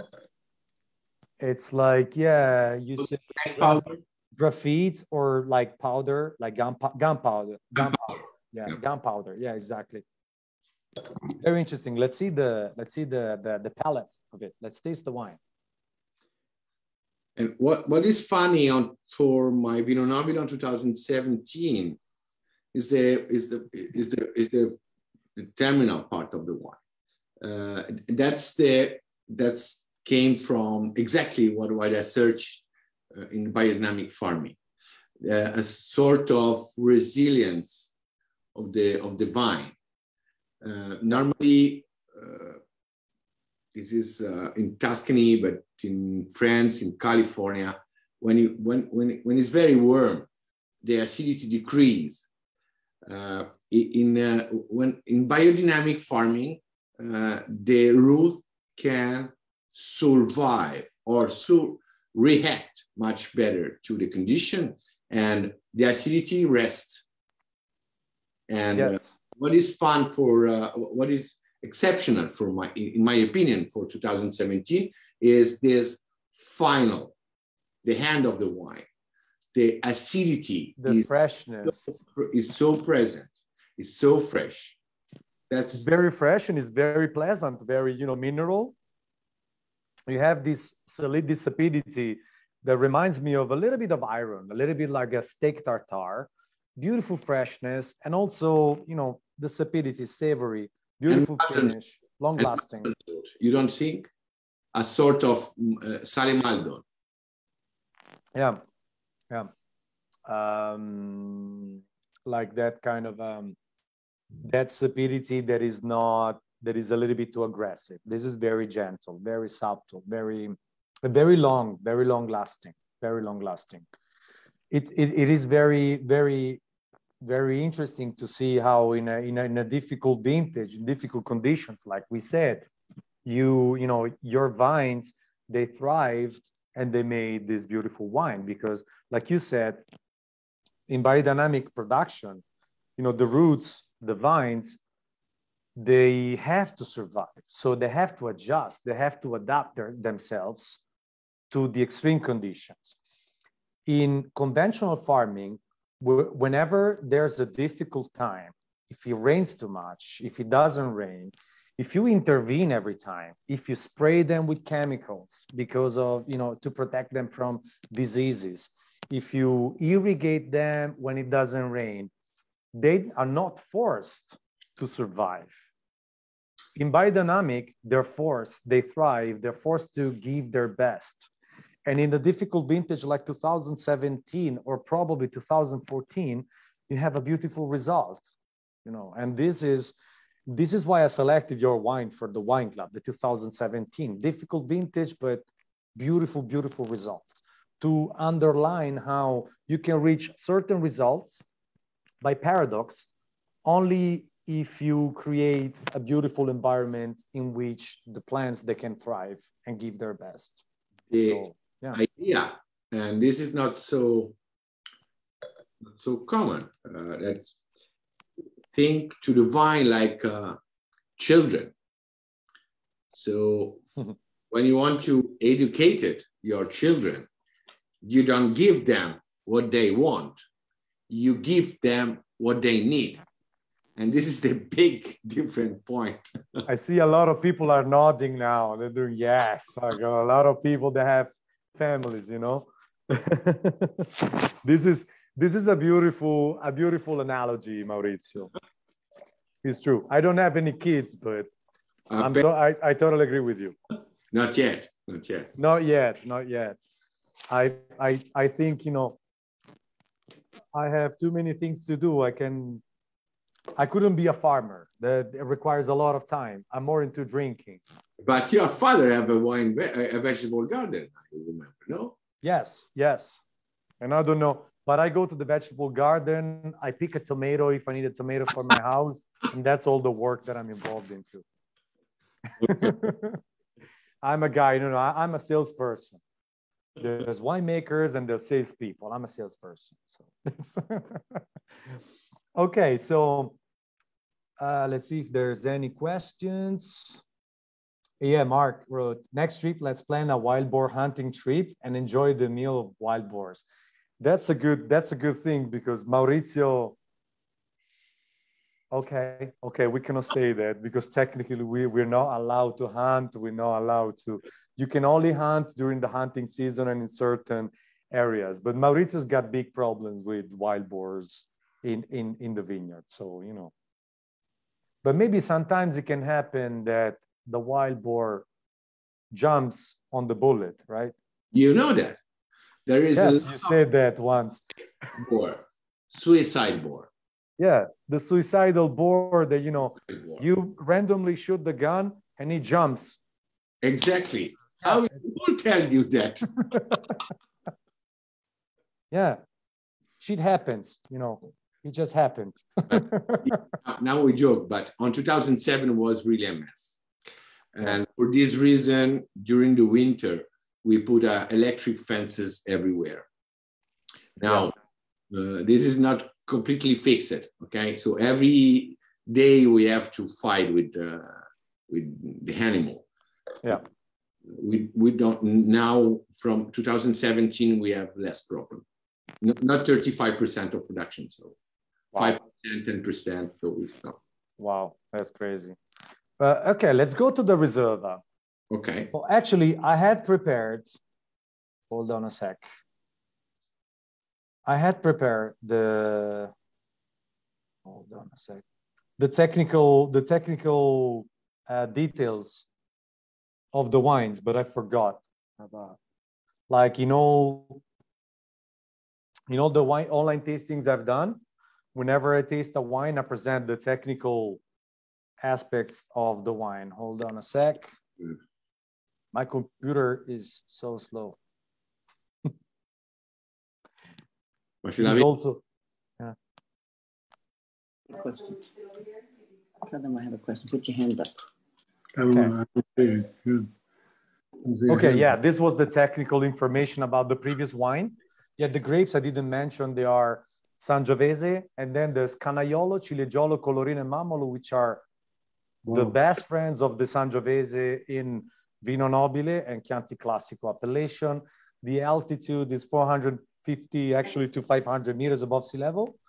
Aging is 18 to 24 months in small oak barrels and cask, and 6 months in the bottle. And the soil, yes, is clay, calcareous, ferruginous, with the fossils-rich structure. And also, SO2 sulfites, very, very low, 20 milligrams per liter, almost nothing, which is good. Okay, now we're gonna go with the next wine, which is the Reserva 2015 Amore Mio. Very romantic name. Amore Mio is my love, my dear. My love. You 2015. make a mistake there. There is a mistake on the technical sheets. Which one? The bottles are not 1,800. How many? 1,300. Okay, even more exclusive. Even more exclusive. I just, yes, I just took it because on the website you say that you make an average in between 1,000 and 2,000 bottles. Yes. So I just put 2015 was only 1,300. Okay, I should have contacted you. Okay. Okay, so yeah, this is, you know, the description as well, the technical description of this wine, and the price, 48 euros as well, which is important as well. Another important aspect. Otherwise, we just talk about the philosophy. Let's talk about money a little bit. Okay, so yeah, let's go back to the full screen. Okay, I think you should see my ugly face now.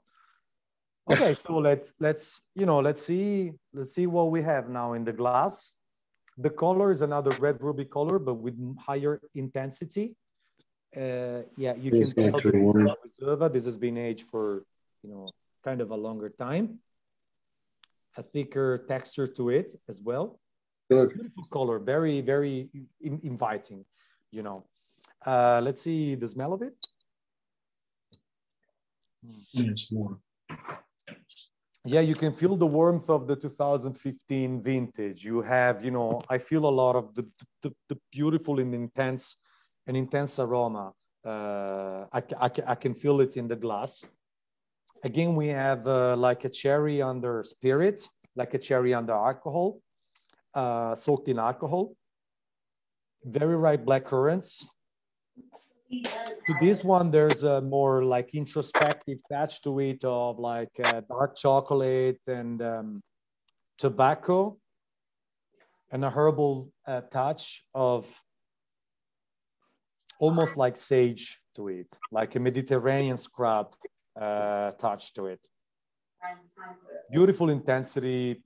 I think, you know, very neat, very elegant, very precise. It is a beautiful, beautiful Reserva. Sorry, I have the return of some audio here. Hold on a sec. Yep. Okay. So let's taste the wine.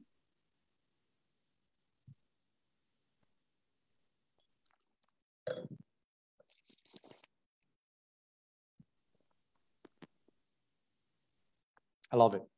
Also, so the palette is very coherent with the bouquet, with this, you know, cherry, great intensity, but incredible elegance, a quintessential elegance to it. And the structure is very balanced. You have the warmth in the beginning, but this beautiful freshness, like the previous wine that we've tasted. Beautiful acidity that is very refreshing, elegant. You know, it makes you drink this wine with a light heart, you know, because this wine goes down really quickly, beautifully, very gently. The acidity is a very important aspect of your wine. And this is, I really believe that this wine can go for 25 years easily without even blinking. So, you know, beautiful freshness. And the tannin is very gentle. It's firm, but it's very creamy. And it's, you know, spreaded in the whole mouth and in the whole tongue. So very creamy, very juicy tannin as well. And a very long lasting finish in which you have this type of, you know, ferrous, again, this minerality that reminds me a little bit of iron, a little bit like the steak tartare, or probably like a raw steak, you know, a grilled steak, very rare Florentine steak, which is beautiful. You know, there's a beautiful balance, a beautiful harmony of all the components. And again, in the finish, as I'm talking now, I have these red fruits again, these like red fruits, these cherry soaked in spirit, this, you know, blackcurrant in the taste. So very, very refreshing, beautiful, you know, it's got a full body, but it's very beautiful balance to it. So very, very nice. And I remember when I asked you if you had any suggestion for the wine pairing, you say the Brazilian song, the wine pairing with this wine, A Garota de Ipanema, the girl from Ipanema. But I think it's going to be with the Frank Sinatra voice, the version that Frank Sinatra did of this song. Very warm, very gentle, very classy, elegant, and balanced to it. You know, very, I think that's a perfect wine and music pairing. I think, yeah. Beautiful wine, Maurizio. Thank you. For real, for real. What is interesting to remember when we spoke about Amore Mio and in general is a single vineyard. So the big differences between the Vino Nobile and the Amore Mio is that the Vino Nobile is a blend of two closed vineyards. And in Amore Mio, you have the best Sangiovese of the vintage from one of the vineyards. So it's a really, you know, we spoke about a small pieces of land. Yeah. Really small pieces of land. Yeah. Yeah, but you know, the fact that you have such a small area to manage, it means that you can control on the quality of the vines, on the quality of the soil. You can do a better job. You can be present 24/7 in the daily life of the vineyard, in the life cycle, in the annual life cycle. So, you know, this is how you manage to have a craft wine, because there's a lot of work, a lot of knowledge. I bet you know each one of the vines that you have in the vineyard. You know everyone. I think you have a name for each one of them. Yes, more or less. We will see in the future. Yeah. Okay. I think if you guys have any questions, I'll let Maurizio go, because it's getting pretty late. Because you know when you have fun, time flies. In Milano, Nebbiolo versus Sangiovese. So it's a Tomorrow? nice. Tomorrow. tomorrow I have a visit in Sassicaia, Tenuta San Guido, the most iconic winery, one of the most iconic wineries in Italy. I have a visit, and I'm waking up like 6 a.m. tomorrow. Not easy to go in Sassicaia. Not easy. Yes. Like tomorrow, I was very busy. I couldn't go, but they told me 2 months ago. They told me, okay, this is the only day, the only hour that you can visit the winery. Take it or leave it. And I'm like, whatever. I mean, so I'm driving there tomorrow morning with Mary, with my girlfriend. Then we go there, we taste the wine, and then we come back to work for lunch probably. I don't know, but you know, it's a once in a lifetime opportunity. So it's not very common to go in Sassicaia. Yeah. I will let you know. I'll keep you everyone posted on Instagram. I'm gonna post a lot of things tomorrow. I'm gonna be very social tomorrow. You guys have any questions that you can ask Maurizio, and then we'll let you go, Maurizio. No, we didn't hear you. Who's there? Hold on a second. We cannot hear you. I activated your audio.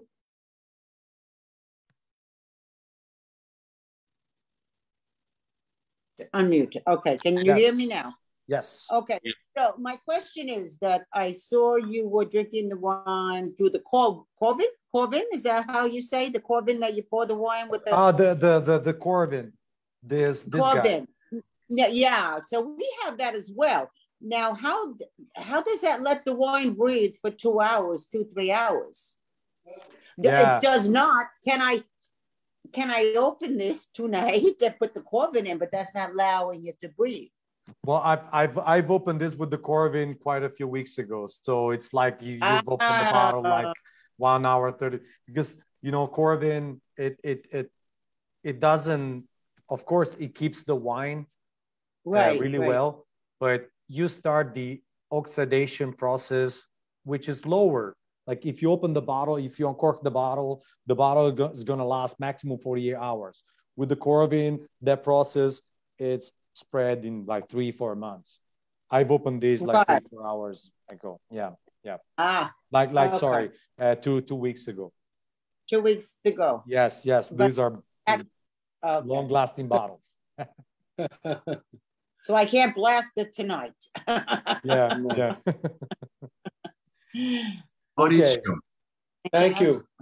Thank you. Oh, Stephen and Davidia. Hold on. Maurizio, we have a last question and then I'll let you go. So Maurizio, what is the problem with the cinghiale? Do they eat the vines? Do they tear up the vines? What is the problem? We don't have problem only with cinghiale.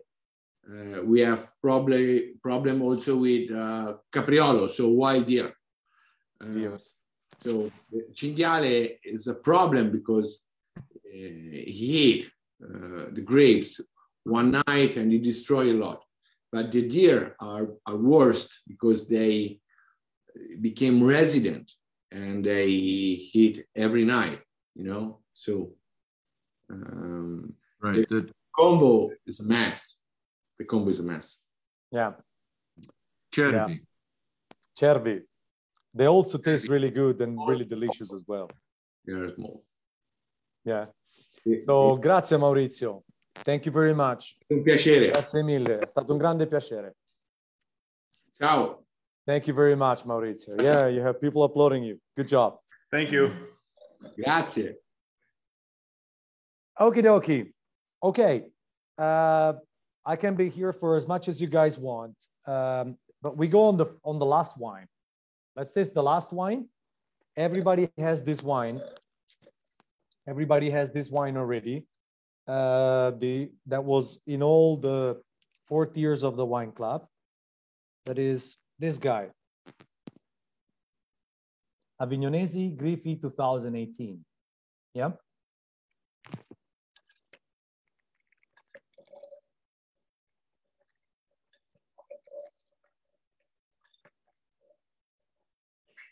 Okay.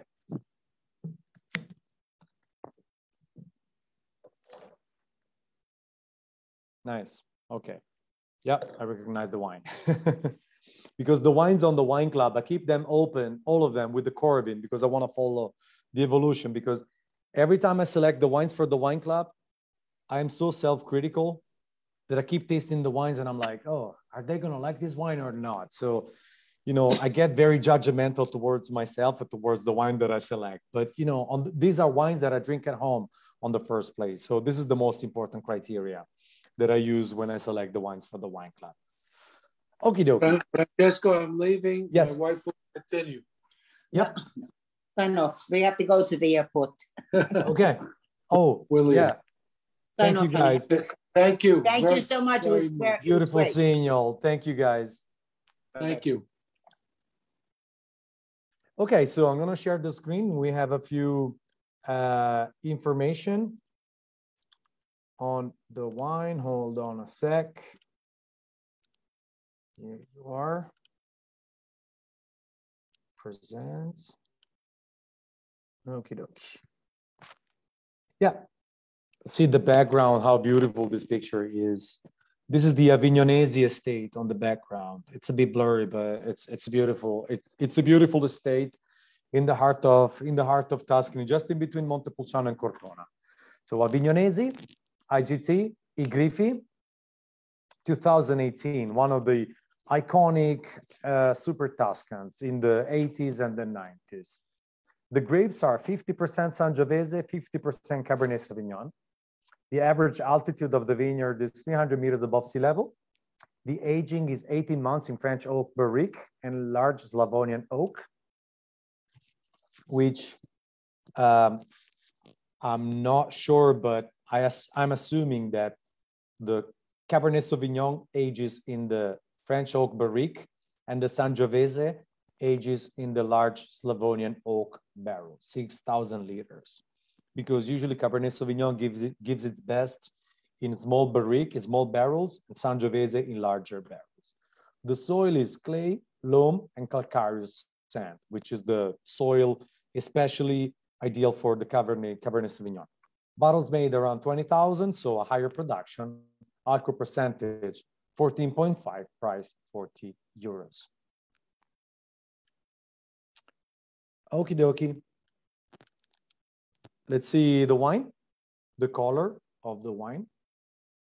It's a red ruby color with much higher intensity than the previous ones that we have tasted.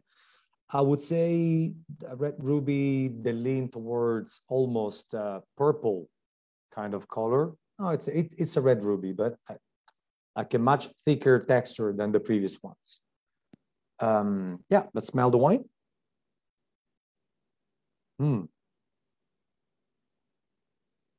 Yeah, the wine is robust compared to the wines we've tasted before. Great intensity as well, with an intriguing bouquet of black currants, a very like dark fruits, black currants, dark cherry, with this note of dried flowers like a dried violet, which is a touch that the Sangiovese gives. A marked note of like almost like coffee to it, and a touch of like dark chocolate and kind of leather. So, this is a Super Tuscan.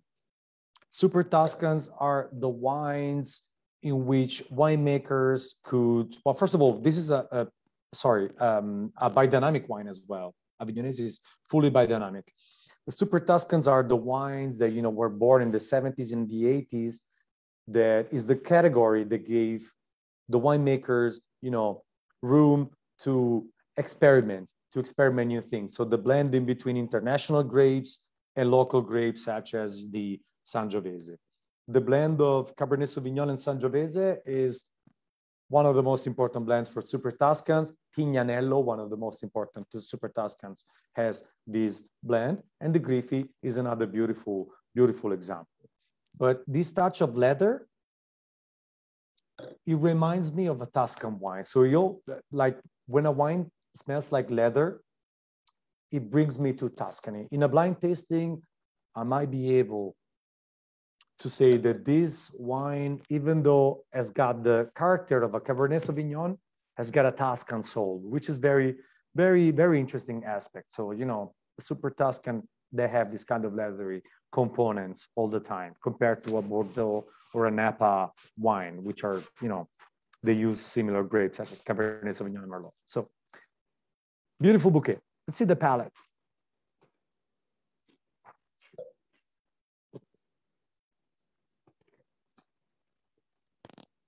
And the palate is fresh, very warm, richer in alcohol compared to two wines that we've tasted before, but vibrant with beautiful, beautiful acidity, with a lingering finish of dark fruits. And the tannin is very firm. It's kind of a little bit more strict compared to the previous ones. The previous ones, they played more on the acidity. This one plays more on the tannin, I think. The tannins, you know, are typical of the Cabernet Sauvignon. It's a beautiful expression, you know, of the terroir of Montepulciano applied to the super Tuscan philosophy. So, you know, this wine has got a totally, with this beautiful, you know, tannin typical of the Cabernet Sauvignon, has got a like a hard rock personality to it, you know, hard rock music. I don't remember which song I paired this wine with. Yes, Black Sabbath, War Pigs. So, so very, very heavy hard rock, because the, you know, the tannins remind me of a hard rock music. Very interesting to see, with the same system of biodynamic production, a whole completely different wine to the ones that we've tasted from Maurizio. So, you know, and we just 5 miles apart from each other, the two wineries. So, you know, a completely different approach of winemaking. There's the same approach of farming, of biodynamic approach, but different approach of winemaking. Here, there's a blend with Sangiovese and Cabernet Sauvignon. Very, very interesting. Beautiful wine as well. Okay, any questions, guys?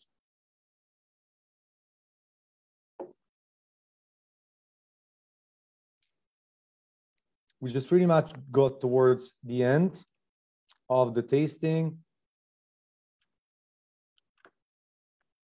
I'm gonna show you just 1 minute. I'm gonna show you. I prepared like for the ones that haven't subscribed yet. This tasting will be posted in here. Will be posted in our YouTube channel, which is Osteria del Borgo Montepulciano, the name of our restaurant. And then you have information from us on Instagram and Facebook under the name of Perbacco Wine Club. And the website is www.perbaccomontepulciano.com/wine club. So these are all the information. And but this is very important. If you guys want to, you know, if you have appreciated Sebastian's explanation and Maurizio's explanation and Maurizio's wines, you can order more through me, obviously. You can send me an email if you'd like to try the wines from Podere le Ripi, which is a great winery. They have been on the wine club before. And when I did boutique wineries, and they have been in the wine club in the current shipment on the gold level with their beautiful Syrah. But if you want to, you know, understand more about their wines, you can order them through me, obviously, and also Maurizio's wines. If you like the wines, you can reorder them. And this is for all the wines of the wine club. If you like the wines, you can reorder them anytime through me, through us. Okay, Mike, you raised the hand. Please, my friend. This is Kathy. I wanted to know the wine glass you're using, because I was going, oh, I like it. It's pretty sexy. Thank you. Hold on. I have them here. It's an Italian brand. Mm-hmm. I like this very much because, hold on a second. Oh, here you are. I like this very much because it's very technical as well. Bormioli Rocco. No, sorry, Luigi Bormioli. The Bormioli family is one of the most important glass makers in Italy. So this is it. It's called Supreme Wine Ambassador. It's the Bordeaux glass of the line. Yeah. And a price range for it? It's not too expensive. I'm a very cheap guy. So Are they hard to or easy to break? no, not that hard. The fact that I still have this glass after I have a set of sea glasses after 3 years, it's a clear proof, because I'm a disaster, that it doesn't break really easily. Because nowadays, you know, glass, it's, well, I might write an article on the Wine Club blog about this, because stemware and glasses is something that is very fascinating and is becoming more, you know, the point of the discussion nowadays, even among sommeliers and wine lovers and winemakers as well. A lot of people, they use Zalto glasses. They are like the top glasses. But the problem is the Zalto glasses, they're 100% crystal. They are amazing. They give a beautiful light to the wine, and they're perfect for the wine tasting. But they're very expensive. I'm talking about, you know, $50 per glass sometimes, which is a huge, you know, expense. And they're very easy to break. So I don't recommend them very much. If you go to a Michelin star restaurant or to a, you know, a $200 per person restaurant, they need to be having those glasses. They have the proper washing machine, you know, and this is the kind of service you're paying for. But I like to use technical glasses. I think this is perfect. Of all the glasses, when I have to do the wine descriptions, the wine tastings, the wine pairings, the wine club descriptions, I use these glasses. They're very technical, and they have, this part is very narrow, so it concentrates really well. You have enough space to aerate the wine, and you have, you know, the surface here is not too wide, so all the smells, they come just to your nose. It's very direct, the smell of the wine from this glass. I like this very much. I can highly recommend this. Thank you. Very welcome. Any other questions, you guys? Oh, bon appetit, Bill.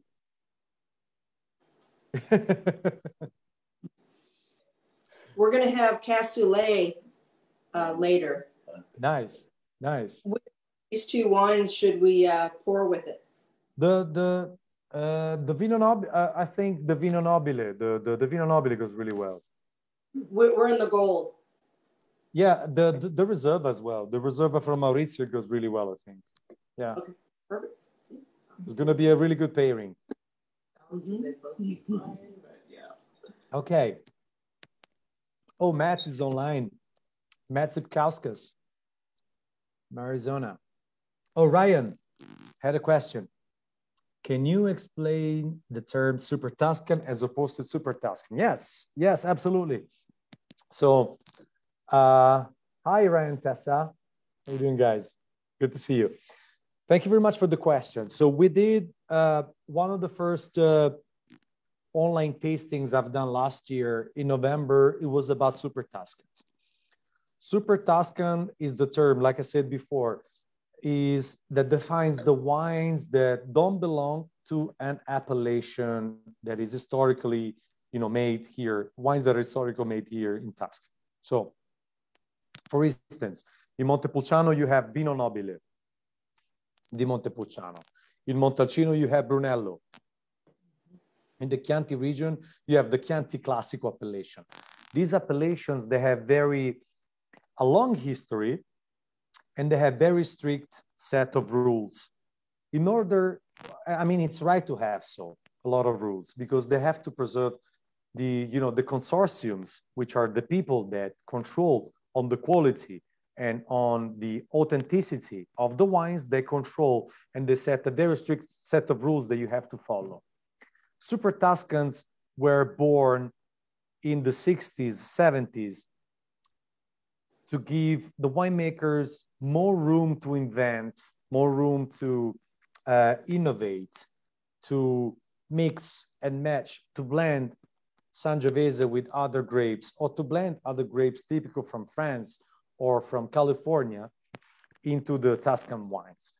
So there was this fashion in the 60s and the 70s to create wines outside the appellation that were not called Chianti Classico, not called Vino Nobile, not called Brunello di Montalcino, And they were just called, you know, the French style wines at the beginning.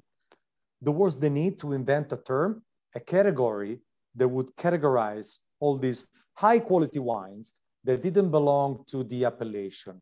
They were outcast because in the Chianti Classico, in the Brunello appellation, in the Vino Nobile, they didn't like these guys very much because they were saying, what are these guys doing?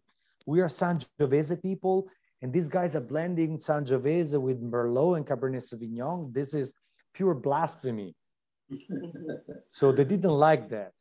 So there was the need to categorize them. And an English journalist, he came out in the beginning of the 70s saying, okay, we have Tignanello, we have Sassicaia, we have Solaya, really high quality wines that don't belong to any appellation.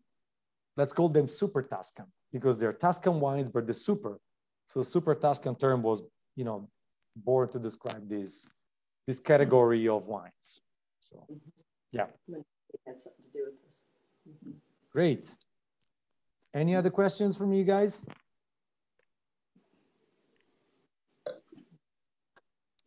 Okay. So if there's no other questions, I'm gonna say goodbye to you all.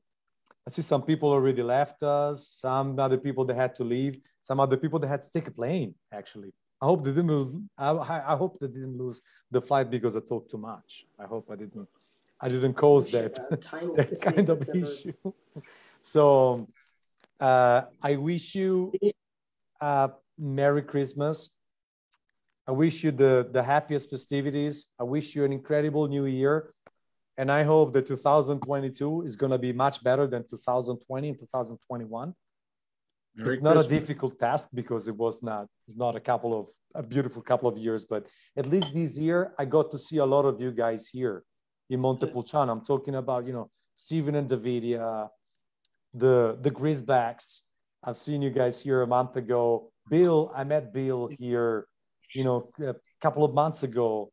And I hope that, you know, next year I'm going to see a lot of you guys, whether in the US or here in Montepulciano. I see Linda as well. Linda's a good friend. You look beautiful, Linda. You look great. We're not seeing Linda. It's beautiful to see you.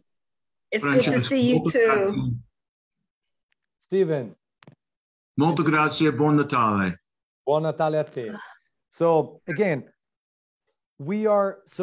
I was supposed to do other online tastings, but due to the delays of customs, nowadays, logistics is a mess. You guys all know that. I wrote you all about that. So I postponed that to probably March or February or April 2022 or May. We'll have to see. I have to see how it develops. But I think we sent a few shipments out and they're going faster than the ones that I sent in October. So I'm relieved with that. I see the logistics is doing a little bit better. So we'll do online tastings and I have great news for you guys. Also, maybe in March and April, if the situation gets better, if COVID will allow me, I'll probably go to California. We have some events. Yeah, Mike. There you go, guys. Hey. So I'll probably go to California. So I'll keep you guys posted about this. So yeah, I'm just looking forward to it. I want to be out of Italy. I love Italy. Is my, you know, I love Italy. This is my home, but I want to travel a little bit more. So closer. Yeah. Thank you guys very much. It was beautiful to be online with you guys.